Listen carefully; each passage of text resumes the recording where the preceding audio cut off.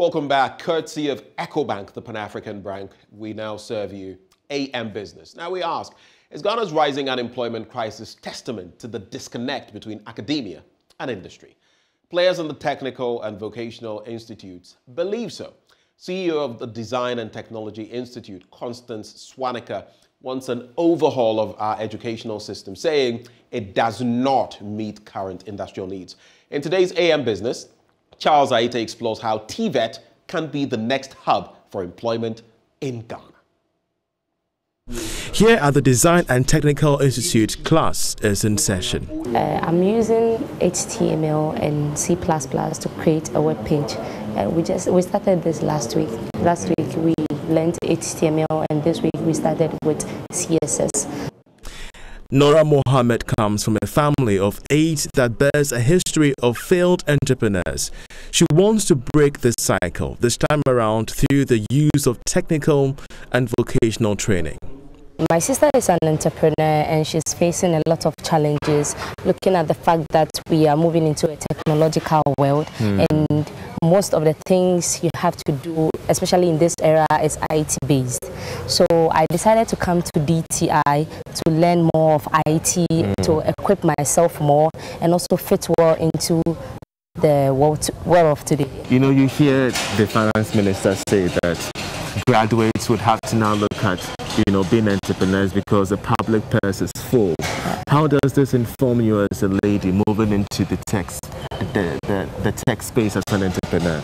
Being a lady into the entrepreneurship space, I think the knowledge I have in IT will help me to build my entrepreneurship skills and also help me become a better entrepreneur.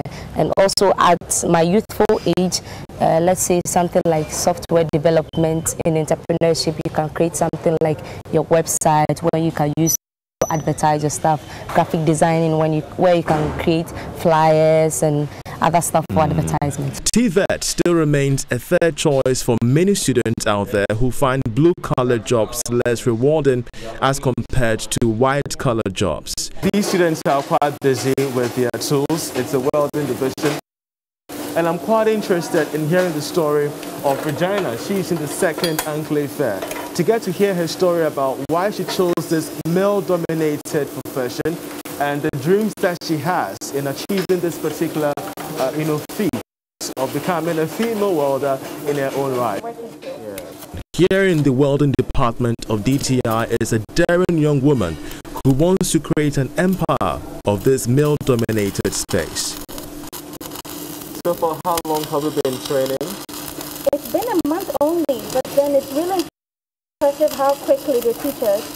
Okay. Yes, and how they put all these skills into us. Imagine when we're done after a year, we'll be fully equipped for the working field. And we're also going to be placed at our various positions. So where would you want to practice the skill in? Where would you want to practice the skill?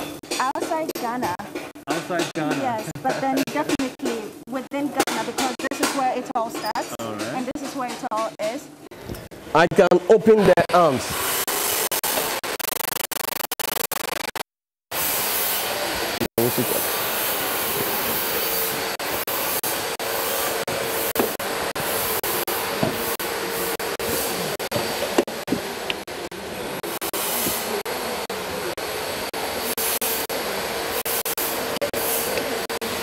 And lock the person.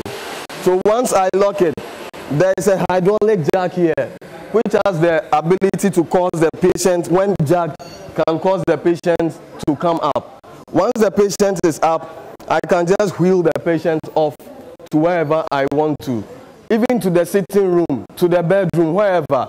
Whenever I need the height to be adjusted, I just use the jack over here to cause the lifting motion to happen. And that's wonderful. Once they are able to come up with this, our hospitals need this. Our nurses need to be relieved of the burden they have in lifting patients every day. Our homes, we need this thing. Once they are able to develop this idea and come up with a better version of this, they're already in business. As Ghana's unemployment crisis deepens, industry players in the technical and vocational education training are making a case for an overhaul of the education system. Acting head of DTI, Jemima Jackson, walks me through how this can be achieved.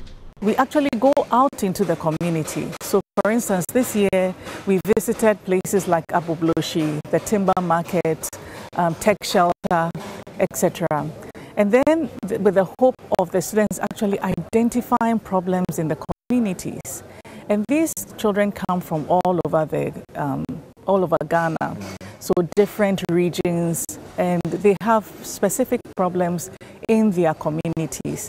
So they identify the problems and then they come up with solutions, and we help them to solve these problems in their communities. We are seeing impact solutions from this institute. Right. How does this also impress on the entire need for the next generation of entrepreneurs in Ghana?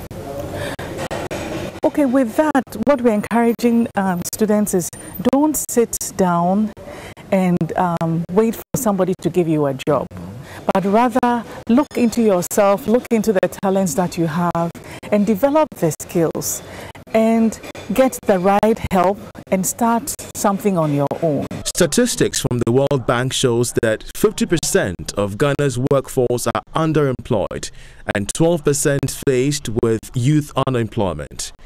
Unemployment cases plateaued from 2017 but spiked through to 2020 in the heat of the COVID pandemic. But what could have gone wrong with Ghana's inability to link academia with industry? Young people are being churned out, year after year. But what is missing is the hands-on. Industry is also not a training ground. So there's a need for higher level conversation where we need to look at how do we close all these gaps. Just as many other entrepreneurs, Constance has had to surmount various hurdles to achieve her goals, including the birth of the Design Technology Institute. She wants a relook into an educational system that aligns with government industrialization drive. Industrialization does not happen without quality human talent. Human capital will build bridges and roads and construction and agriculture and you name it. The industrialization agenda cannot happen if we don't have people who, like I said, work in overalls and work on factory floors.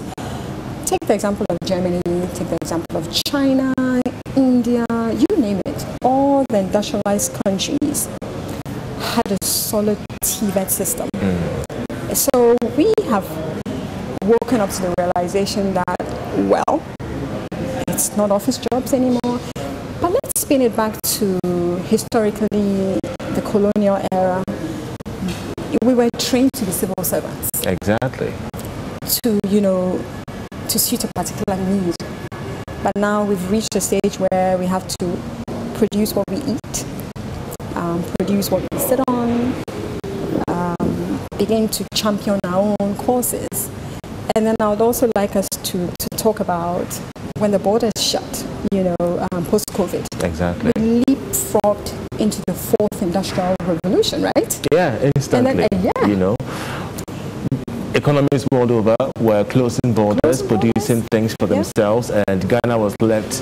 We were just so much advantaged, to see some of these SMEs strive to produce things locally.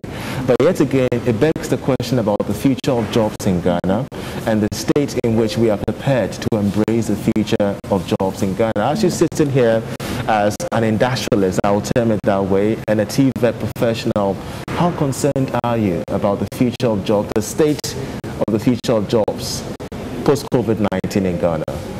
I think for me, I'm not worried because it presents new opportunities, and so let's discuss new opportunities. But do you think we're ready for these opportunities? Again, I always say that because I'm an entrepreneur, thinking again as an entrepreneur, and have an entrepreneurial mindset, seeing opportunities everywhere.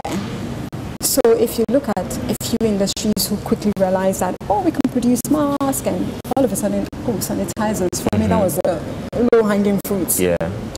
Prior to that, everything was being imported, you know. So look at the new industries that opened up. Sadly, a few shut, but then presented new opportunities. How do we begin to then look at, in the next few years, what does Ghana need? How do we begin to train young people to look in these sectors? Agriculture.